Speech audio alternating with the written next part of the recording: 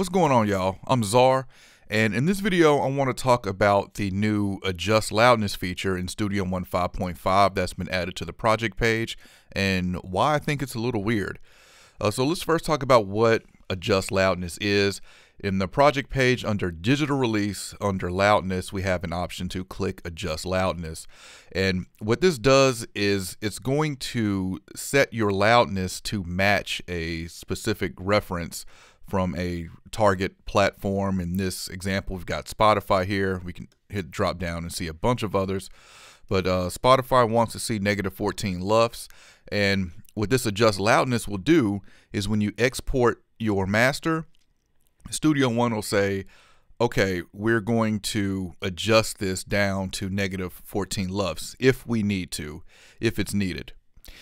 So this is a song called Smurf Cruise from an artist named Smurf Diggity from my hometown, Memphis, Tennessee, that I recently mastered. And in this master, I used the Adjust Loudness, and this is my first time using it here.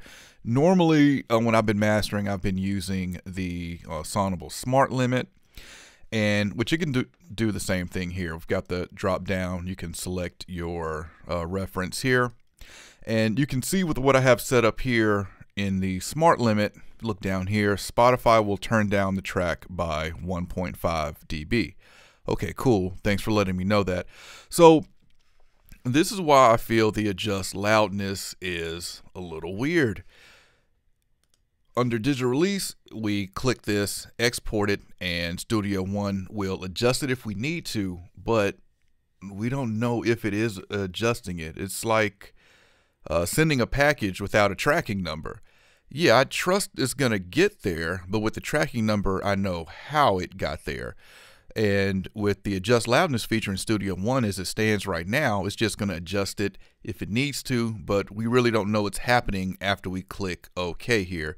And that's what's a little weird to me. Other limiters or other Adjust Loudness features that I use on other plugins tell me what it's doing or tells me what I need to do. Now, you might not find this a problem. It's a little weird to me, but I would just like to know, say once I click OK, have a pop-up where Studio One says, hey, just a heads up, we're turning this down by 2 dB.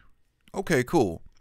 So I want you to comment. Let me know what you think. Do you think that Studio One should let you know what it's doing after you click OK and it exports it?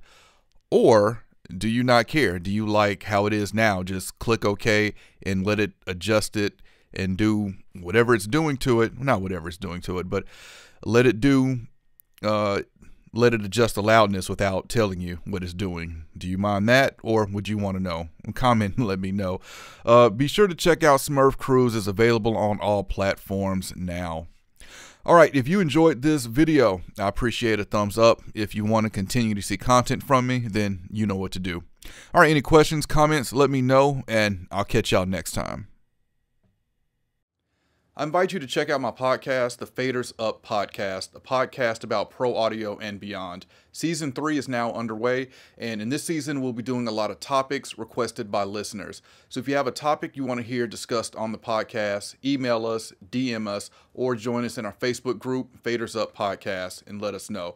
And if you haven't checked out the podcast yet, I have a link in the description that'll take you to the page.